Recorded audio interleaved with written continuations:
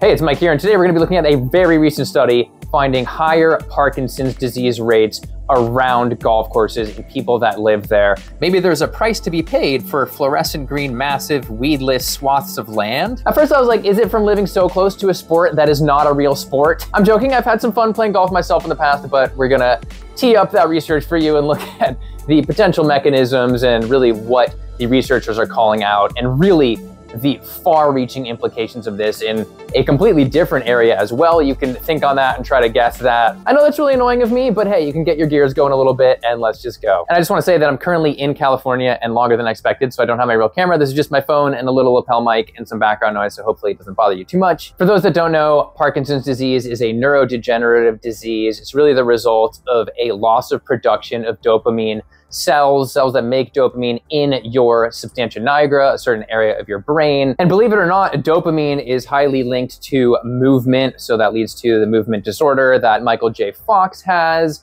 if you're familiar with him. And as for what golf is, you're just gonna have to Google that one. Anyway, let's get into the basics of this study. The study looked at 140 different golf courses in Minnesota and Wisconsin, and then looked at how close people lived to those golf courses, comparing people who were further away and closer. And the results were, after adjusting for various factors, people who lived within 1 mile of a golf course had 225% the risk of Parkinson's disease as those that lived 6 miles or more away. This chart really emphasizes the curve: closer to golf, more Parkinson's disease; further from golf, less Parkinson's disease. Like, you really want to be 10 miles plus away. So in the realm of golf courses alone, these implications are huge. We're talking 17,000 golf courses, and that's covering over 2 million acres in the US alone, but about half of all golf courses are in the US. This is where they were like, is this something in the water? Literally, and they investigated that. They found that individuals living within water service areas with a golf course had nearly double the risk of Parkinson's disease. But this is the point where I should quickly mention that, of course, this is an epidemiological study, so we're looking at association, not causation.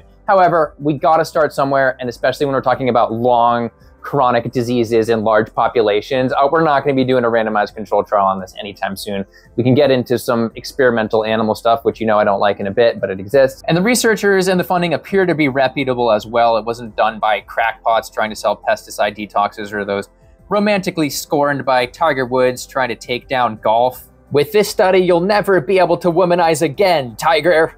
And I'm legit realizing right now that for like 13 years of my life, I lived very close to a golf course, and I would go and search for golf balls in the water. So it could be the literal golf balls in the water. But yeah, this seriously suggests some type of runoff. And what type of runoff? Well, anybody is gonna run off the golf course if they see me swinging that club. I'm joking, of course.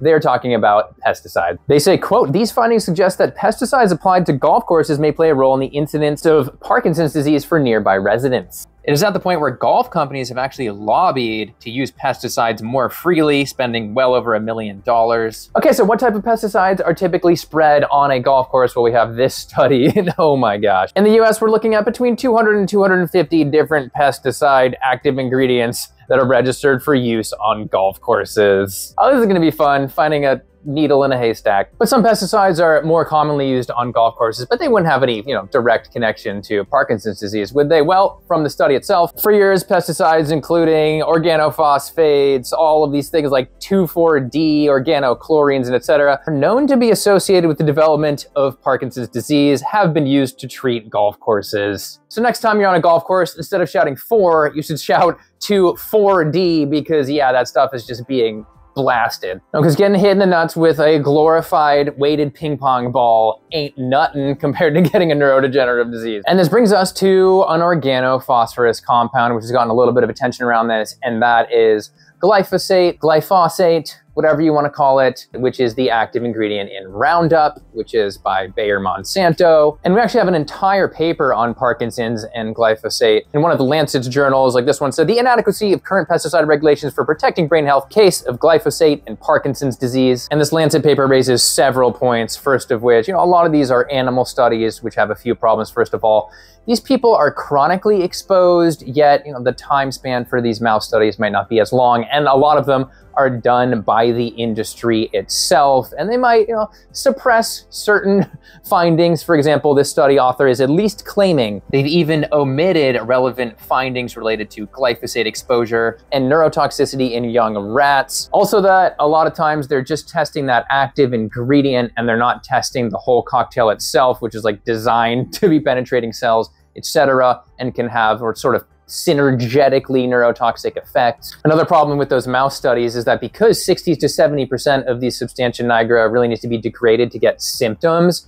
they might blast away 40% of the substantia nigra in mice over a few weeks and then see, oh, they're perfectly healthy mice. And they also particularly mention, quote, exposure to glyphosate is associated with higher levels of urinary neurofilament light protein, an indicator of neural damage in neurodegenerative diseases. And while they say the evidence is still inconclusive, it is biologically plausible that glyphosate is leading to nigrostriatal cell death and hence a risk of Parkinson's disease. And for a little hint at a direct connection here, we have a sort of interesting and sad case of a strawberry farmer in Japan. He was like, hey, I don't really like this. Strawberry fields not forever, and was self-harming.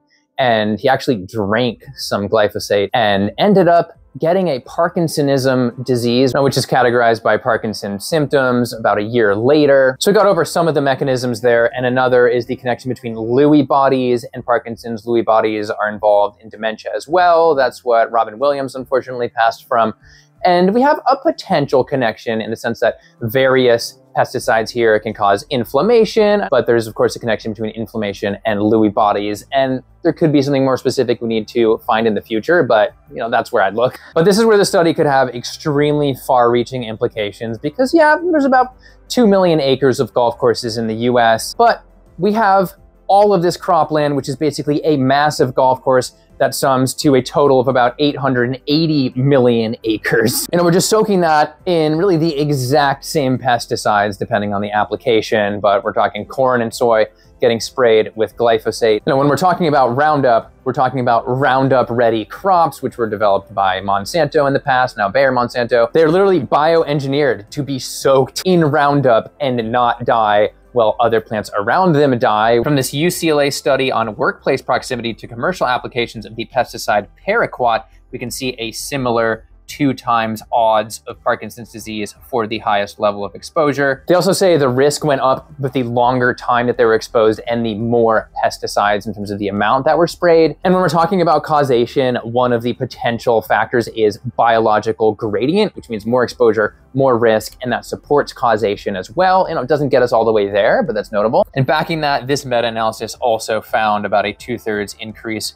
odds of Parkinson's disease with paraquat exposure. We also have a 2024 preliminary study that looked at people in the Great Plains and Rocky Mountain region. We're talking about over 20 million people looking at Medicare data. And they looked at 65 different pesticides and found that 14 of them were associated with Parkinson's disease to various degrees. But again, it's preliminary, and I'm like, you got the data, just like do whatever you need to do to publish that, because it's like, why would you just sit on that and not publish it? Come on. Oh wait, maybe because it costs like $5,000 to publish a study nowadays. Anyway, moving on. And this of course got me thinking about how we use our pesticides and what we're using our pesticides on in our farming system, our commercial standard industrial farming system. And one inefficient way, of course, is spraying a ton of them on a ton of crops to grow animal feed. One report found that more than 100,000 tons of pesticides are sprayed every year in the US to grow feed for livestock. And as The Independent reported, quote, more than 13,000 lawsuits have been filed in the US alleging that the pesticide, talking about glyphosate, causes non-Hodgkin's lymphoma, according to the researchers. And that's where, being a completely different disease, we got to expand our scope here, because just a Parkinson's connection is clearly not the whole picture. Another one that seriously needs to be explored is the potential cancer connection here, and we really need more data on this, but I can't help but think, as somebody whose home state is Iowa, where we're basically a giant corn and soy field to feed animals, in particular pigs. We're the #1 pig producing state with 3 times as many pigs as people, that, there might be a connection to us being on the top of the charts for cancer rates per capita. Not to mention that industrial factory pig farms spew hydrogen sulfide gas, which fuels cancer as well. In the end, whether we're talking about 2 million acres of golf courses or 880 million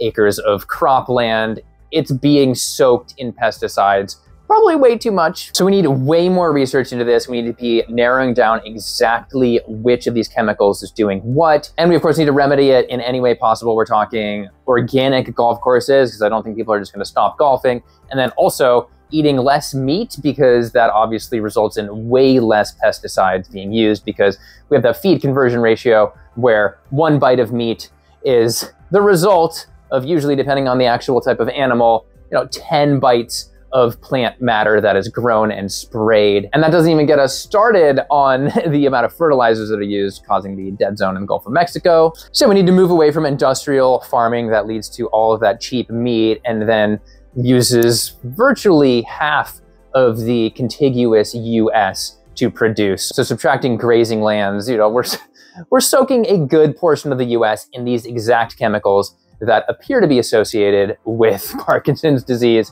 We need more research. And I am really curious about what we can explore with the water versus airborne exposure. I mean, look at pictures like this. People are wearing hazmat suits spraying this stuff, although most of it in farmland is sprayed by large tractors. But with the association with water consumption, it seems like that's a clear route. But, what is the result of different wind patterns and distances in terms of actual airborne pesticides? So yeah, let's solve this problem, because when it comes to Parkinson's, non-Hodgkin's lymphoma, cancer, etc., golf score is better. Lower is better. So yeah, let me know down below what you thought about all of this. Do you think it's just some random association? Is there any other reason that golf courses could be causing Parkinson's? In the comments below, of course. And also like, subscribe, all that good stuff, and I'll see you in the next one. Thanks for watching.